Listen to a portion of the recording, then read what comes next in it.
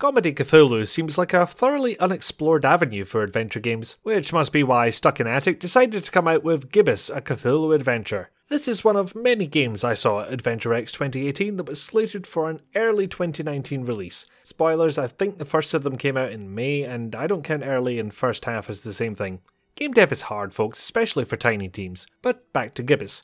It's available on Steam and GoG for Windows, Mac and Linux. Worth noting that while subtitles are available in the multitude of languages shown here, the developers are having some ongoing problems with the Russian, Japanese and Korean subtitles. Apparently their original translator kind of screwed them on that front. Patches are coming, but at the time of writing those translations aren't final. With that out of the way, onto the game. We kick off with a cult gathering, one frightfully enthusiastic leader and what appears to be his merry band of middling to industrial strength Vijits. Their goal is to track down the Necronomicon for probably quite evil purposes, they usually are, and they think they've found just the man for the job. The next cutscene heavily implies that man to be a private detective named Don Archetype, heavy sigh, who monologues about the job he's on and how the world has changed, all in the traditional PI style. Let's face it, we would have been disappointed if he hadn't. He's also about to find that he picked the wrong day to quit vaping. Fun fact, you really do need to cut a hole in your teeth to use those things, true story.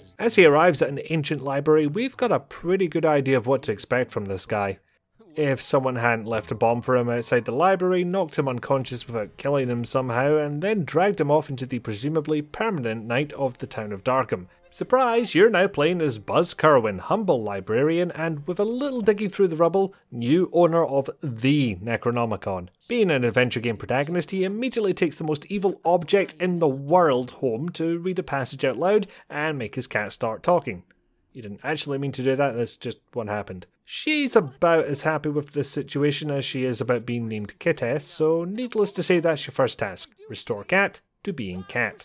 Hopefully that story section makes two things clear. One, the game doesn't take itself very seriously, like at all, and two, the game has some very nice fluid hand-drawn animation. A bit like if they decided to do an HD remaster of Discworld 2 without changing the art style. I still prefer to show footage and let you make up your own mind rather than spend time talking about graphics, and I'm aware I'm breaking that rule quite often, but it's worth noting in this case. The animation is really nice, no major missteps, no Zelda CDI horror to be found here. Of course, flashy visuals are no use unless there's a decent game to be found underneath, although pushing visuals at the expense of complicated gameplay is kind of a founding tenet of the genre, but never mind. So those controls then. A 2-button coin interface here, which gives you examine, some kind of interaction depending on context, and cat. Not enough games let you apply a cat to the situation, I'm just saying. A cat who talks, by the way, don't know if I mentioned that. The interaction verb, as I said, will vary by context. Could be use, could be pick up, it depends. I feel like I should be rallying more against the use of a verb coin than I am, really, but it doesn't get in the way. The verb icons are close enough that there's not much time lost moving between them.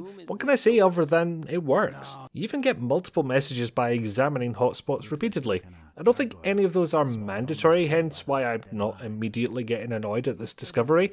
It goes from unnecessary work to fun extra dialogue if you want it, just like that. Even if it were mandatory to see every line, there's a different icon for when you've seen all the examined messages on offer, so you know up front. That's good stuff, very user-friendly. Oh, and you can highlight hotspots with which to use that coin interface with the spacebar, and press number keys on the keyboard to select dialogue responses in order. This is all good and I like it. More interestingly to me, right-click zooms. Just zooms in. Makes things larger. Doesn't enhance. Now, I've caught myself leaning in to check a background detail more than once with adventure games, so if this were to become a genre standard feature, I wouldn't complain, and neither would my lower back.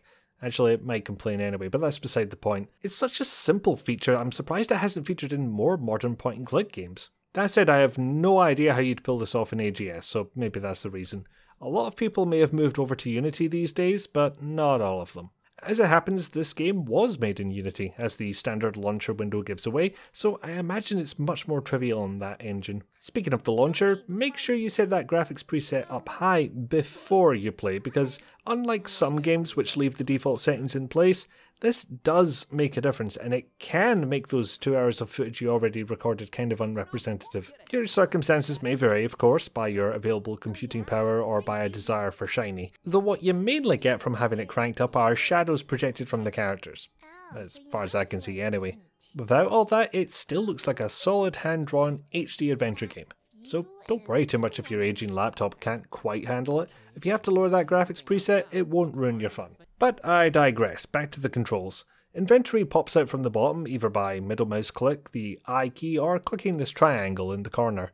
From there you can click to select an item and use it elsewhere, click once to get the verb coin on the item, even if it only ever had the examine verb when I tried it, or right click to bypass said verb coin and just examine the damn item anyway. One thing I do want to mention is that the inventory doesn't hide itself away automatically, and I actually prefer it this way around. There are situations where I'd like to keep the inventory open for easy access. That's maybe worth considering as an option, I guess. Reckon there's a fair few folk who'd rather the inventory quietly sneaks away when not in use. Oh, and you can double click to either make your character walk quickly or to warp through exits. Yay! I've never gotten an achievement for warping through an exit before, that's new. So, visuals and mechanics are solid, I feel. Great looking game, controls aren't cumbersome, a fine start, yet only about half of the experience. To reiterate, there's a comedic tone to the whole thing. Characters have pithy one-liners, jokes and puns in their dialogue. They also don't mind breaking the fourth wall, there's a notable amount of meta-humour through the whole run.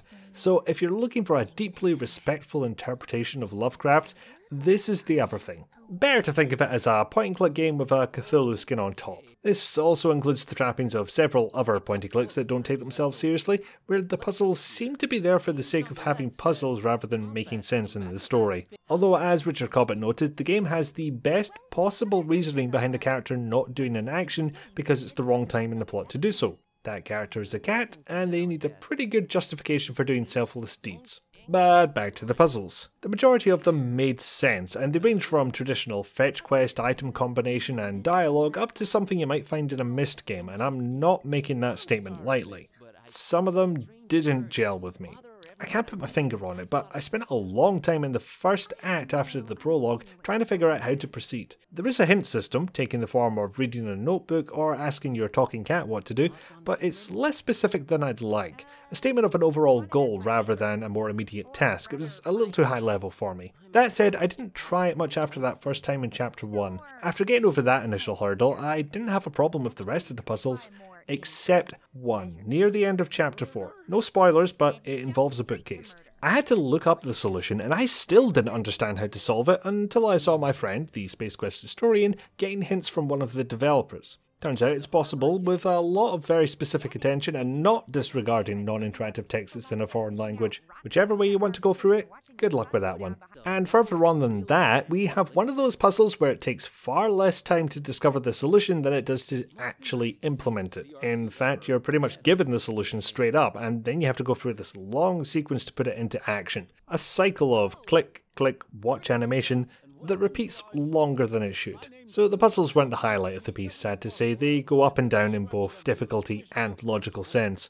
So I guess this leaves us with a fully voiced, wonderfully animated comedy game with inconsistent puzzle design and a talking cat. I feel like you could do worse things with your £15.49, honestly. The whole experience seems like it'll last you around 6 hours, which I'm having to base on the length of other people's playthroughs because my Steam profile says 15 hours, and even I didn't spend that long with the bookcase puzzle. Must have left the game on overnight or something. Anyway, on a purely price to time ratio, that seems about right to me. The click-to-click gameplay is also solid with the odd extra feature thrown in, so the only thing really bringing it down for me is the puzzles, and there's always a walkthrough to get through the parts that are hard to make sense of. Calling the entire title a shame or disappointment feels like a massive dismissal of everything that it gets right, which is really quite a lot if I hadn't made that obvious. The unfortunate reality is that the puzzles aren't as good as the rest of it. But it's got a talking cat, which you cannot pet. So, about that room. We's all booked. See that pilgrim standing over there? Him and his kind done booked up every single room except the one. About to arrive any minute now. Otherwise, I love to serve you. Maybe it's me.